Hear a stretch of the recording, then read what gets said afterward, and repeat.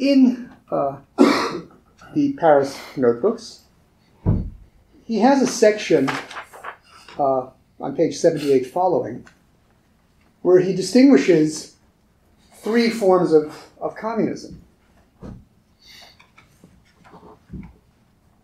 I think, as you may have seen yourself, although he distinguishes three forms of communism, it's hard to get a sense of how what the second form is supposed to be, in distinction from either the first or the third. And exactly what the third is something that remains, well,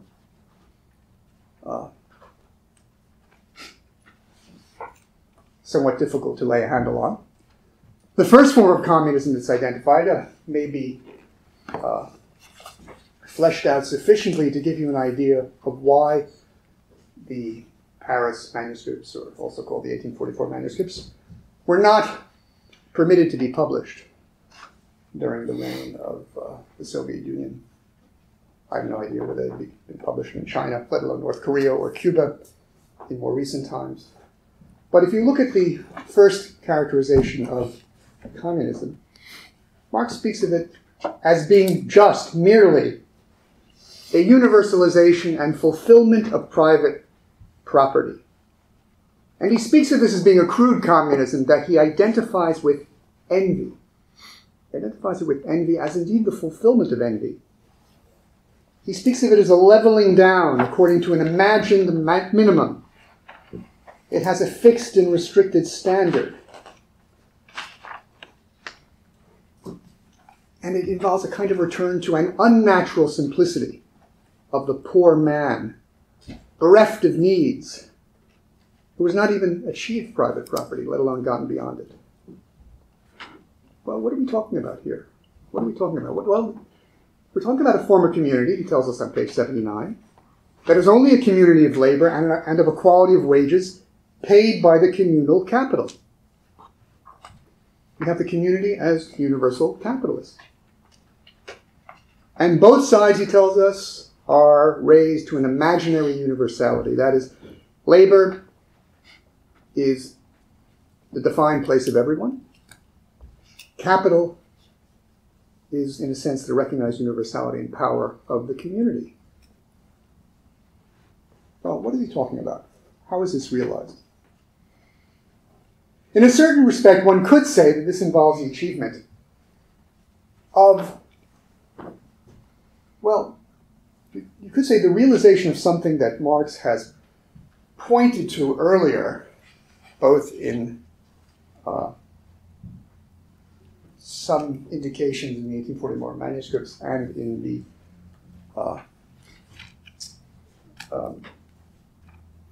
German ideology, where he's spoken of the universality, where he's spoken of the proletariat as having something universal in character.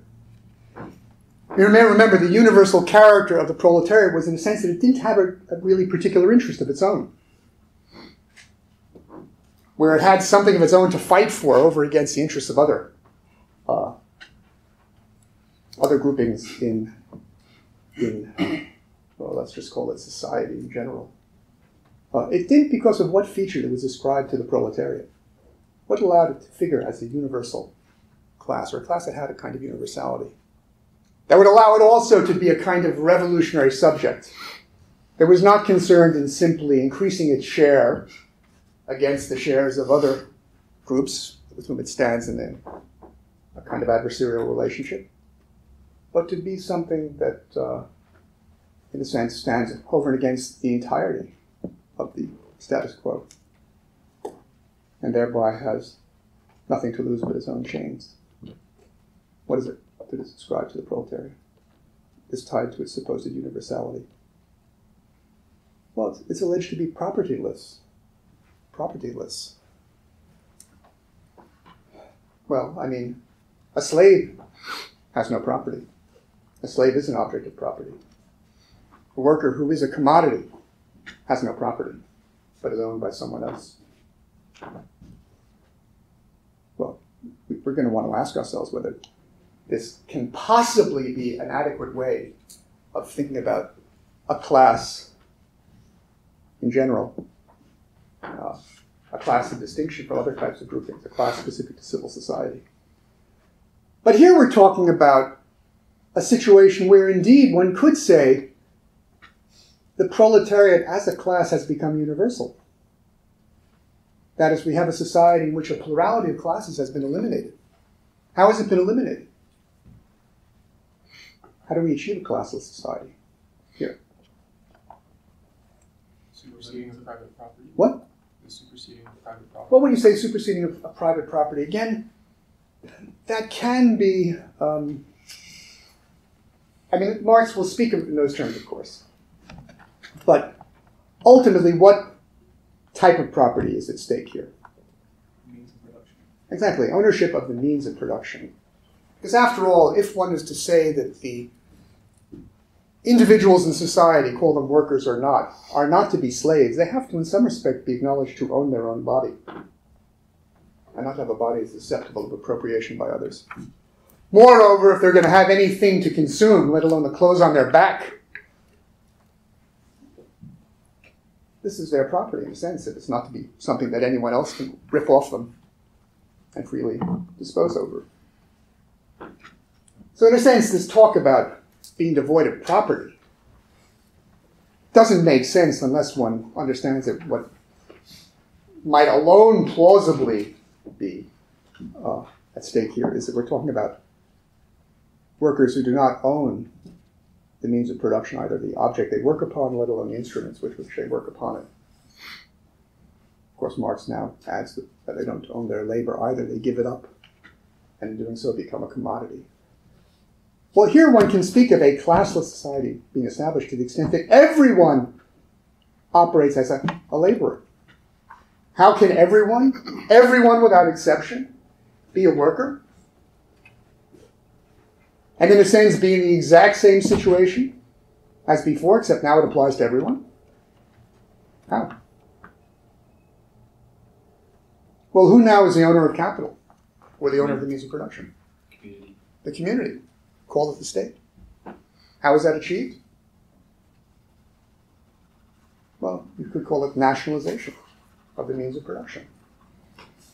Or another way of putting it, by eliminating private ownership of the means of production, everyone becomes a wage laborer.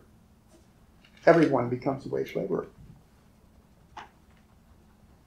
Everyone, in other words, falls prey to this same kind of relationship. And moreover, we now have, as part and parcel of it, you could say the ideology of this nationalization of all means of production, or this elimination of class differences by making the proletariat the one and only class, making everyone, in other words, a wage laborer, is a notion that this is going to achieve inequality. Inequality that will reduce any disparities in the wages. Not, of course, that nationalization has anything to do with that, necessarily. You can have state ownership of the means of production and have any degree of disparity in wages, as, of course, you have had in the so-called historical socialist or communist regimes, where there's always been a tremendous degree of,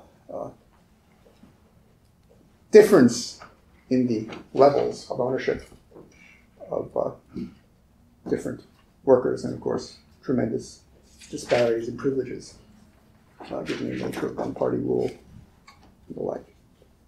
But here in any event, the notion is that we have here envy triumphing. Because here, the nationalization of commerce has taken place for the sake of putting everyone on the same level, making everyone a worker to begin with, putting everyone in the same functional role, the same relationship, you could say, of alienation and estrangement, and everyone also receiving this artificial level of poverty. Everyone becomes equally impoverished under this situation. And everyone finds themselves submitting to the same kind of alienation and estrangement. You might ask yourself, well, okay, the community presides over everything, but you are still, in a sense, receiving a wage. There are employees who are concerned with running affairs in the enterprises, but everything could be said to be owned by the community. Well, note that that ownership of the community does not alter the fundamental character of the relationship of individuals to their activity. At least Marx is willing to recognize that it doesn't. Now he points to a second form of communism. And here he says it can either have a political nature, it could be democratic or despotic, or it could involve the abolition of the state. In either case, it remains incomplete. It remains afflicted with private property, with man's estrangement, which holds whether there is a state or there is no state. But he says this communism already knows itself to be man's reintegration or return to himself, the superseding of human self-estrangement, but it has not yet grasped the positive nature of private property or understood the human nature of need. It remains infected by private property. Now the question is, what is he here referring to that's in any way distinct from the first form of communism? What would he be referring to? I mean, there's very little to go on. But I'll point to other arrangements that you might consider and ask yourself whether they would make any difference. In other words, one can speak on the one hand of different ways of eliminating the relationship between privately owned means of production and the situation of those who work. And one can think of this being done on a national level, in a centralized way, right? Which seems to presume that we are speaking about a kind of, universal community. On the other hand, you could think of arrangements that have a more particular scope. You could think of things arranged in a similar way in terms of independent communes, right? Where you have smaller, decentralized groupings, which communally own the means of production and then employ their members. Of course, this raises issues, in addition, regarding how the different communes are to interact with one another, and how one is to think about that, as well as what kind of inequalities could lay hold between the different kinds of communes, given their different situation and so forth. But again, it's very unclear what this amounts to. And the same could be said about the third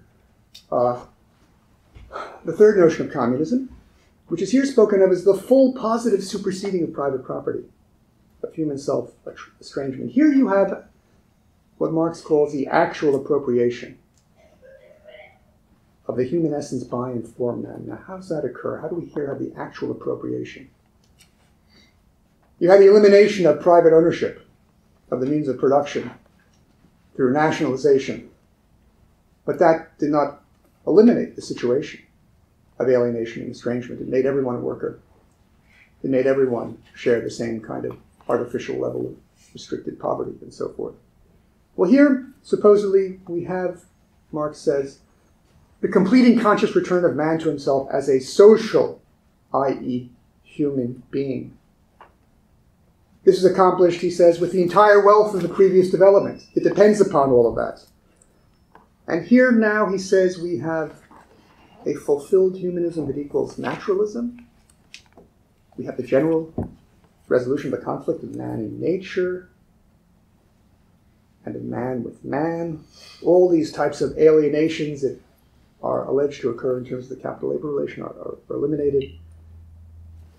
Now they are resolved. Now exactly what is it that has been achieved? Well, he tells us that it's going to involve, in a sense, man's return away from religion, family, state, etc., to his human social existence. Note, the social existence is counterposed to religion, family, state, etc. Well, the question is, what is his social existence then? It doesn't involve any household institutions. It doesn't involve any political institutions. It doesn't involve any religion. It doesn't involve any of the etc. It just involves this social existence. Now the question is, what is this social existence? It's something in which he then goes on to say man's activity and enjoyment. In their content and their mode of existence are social activity and social enjoyment. Only in social man does a natural and human existence coincide. Well, what does this mean? Now you might think that this would involve a situation where one's activity productive activity and one's consuming would in some respect be something that one does not engage in merely individually, but engages in such a way that one's activity is tied to the activity of everyone else, one's consumption is tied to the activity of everyone else. And you might ask, well, what would that involve? And how would it operate as a social relationship in distinction from a political relationship? I mean, for example, you could think of it to some degree in a kind of political administrative terms where everyone co-determines what productive activities are going to engage in and how the product will be distributed. Everyone could have an equal say, right? One could, of course, apply this to everything. Who will be your spouse? What decisions will be made regarding children, child rearing? What kind of entertainments will be produced? What kind of artworks will be produced, etc. Everything could be subject to the co-determination of everyone. Right? Note that in doing that, one might have a certain kind of, one could say, self-determination, but one would also forfeit the kind of freedom one has within other kinds of frameworks, such as one's freedom to join with someone else in a household and co-determine its affairs, or one's freedom to independently choose one's career, or what activity one wants to pursue, or to choose what you want to consume individually, let alone to choose, well, what political program you want to pursue, what kind of party you want to organize, and so forth and so on. Okay? But it's not clear. Marx doesn't say whether he's talking about that kind of, in a sense, reduction of all types of self-determination to what might be thought of as a universal, collective, almost a political determination, which directly takes hold of all other spheres. Where there are no independent spheres, such as a household sphere or a social sphere, which is not directly subject to collective administration. But then one might ask, well, what else might this involve? How can one consider this, this social situation? And there's a remark towards the very end of our selections in the 1844 manuscripts. Where Marx, to some degree, seems to be asking us to think about this situation. He says, assume that we had produced as men, and this is on page 95 of our selection. Then, if we really produced as men, not as alienated, estranged individuals, but as individuals at one with their species being, then each of us would have doubly affirmed him or herself and the other. He says the following: I would have in my production objectified my individuality and its particular characteristics, and thus also enjoyed during the activity an individual expression of life, and in contemplating the object had the individual joy of knowing my personality to be an objective, sensibly perceptible, and thus a power raised beyond all doubt. But then, in addition to that, not only would I, in a sense, be aware of myself in my activity, but in your enjoyment of, or your use of my product, I would immediately have had the enjoyment as well as a consciousness of having in my labor satisfied a human need, and thus of having objectified the human essence, and so of having provided an object that meets the need of an other human being. I would have, in other words, produced something that is for the consumption of another. I would know that I, in a sense, am engaged in an activity that is going to be connected intrinsically to the satisfaction of the needs of others. From that respect, in a sense, enjoying my own need through my activity, I would be gaining a satisfaction that is tied to the satisfaction of others. I would, he says, in my individual life expression, have directly provided your life expression, and thus in my individual activity, have directly affirmed and objectified my true being, my human, my communal being. This relationship would be reciprocal. That's interesting to ask yourself, what exactly does this involve? It almost seems to give us an account of nothing other than commodity relations themselves, or the relationships one is in civil society, where everyone is in a situation where in order to satisfy their own needs, they must engage in an activity that will furnish what others need. And in that regard, in affirming my own livelihood, I'm equally facilitating the livelihood of others. And what I'm producing is being produced not for any individual need, but for, one could say, need in general, or market need in general. Well, we'll want to think about what does this actually involve? What is the nature of a society in which individuals, in a way, in pursuing their individual, particular activities and particular satisfactions, are at the very same time upholding those of others, and in so doing achieving something of universal significance.